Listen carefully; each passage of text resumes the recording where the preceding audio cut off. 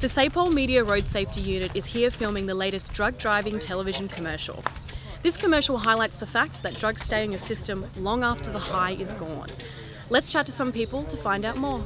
We're here with creative director Johnny Vellis on the set of SAPOL's latest drug driving commercial.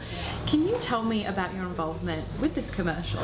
Yeah, sure. So it's a bit of a creative collective where we wanted to really, I guess, visually demonstrate how drugs, once they're consumed, can stay with you for quite a long time. So a lot of people are under the misconception that when the high's gone, you're fine to drive, but that's not the case. So the reality is they can linger for a lot longer than you think, and it only takes a small amount to be detected in your system before you lose your license.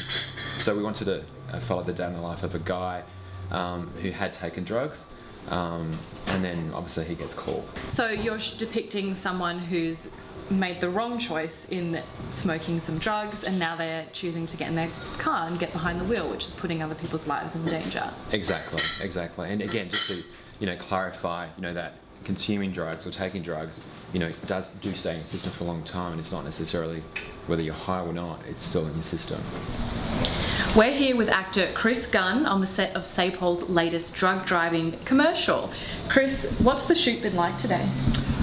Pretty relaxed so far. Really good crew that really efficient and really good attention to detail. Yeah, it's been fun. And can you tell me what the commercial's actually about? So the message is about drug driving. Basically, I'm just heading off to the gym, and I think I smoked a joint the night before, and it's still in my system. And yeah, that's the message. So it's depicting you having the drug still in your system and deciding stupidly to get in the car the next day, in character, of course. Yep. Yes, that's right. That's right. We're here with Brevet Sergeant Robertson on the set of our latest commercial. Can you tell me a bit about your part today? What's going on? Yes, I was drug testing a driver, obviously an actor. This one, it's going to be over all platforms, so this advert's going to be on social media, TV and radio, showing the effects of recreational drug use. And as someone who works in the road policing space, why do you think campaigns like this and commercials like this are important? It shows the wider public that recreational drug use does have a knock-on effect, even a day or two after you've been taking the drugs, still be in your system. Therefore you can still be detected driving.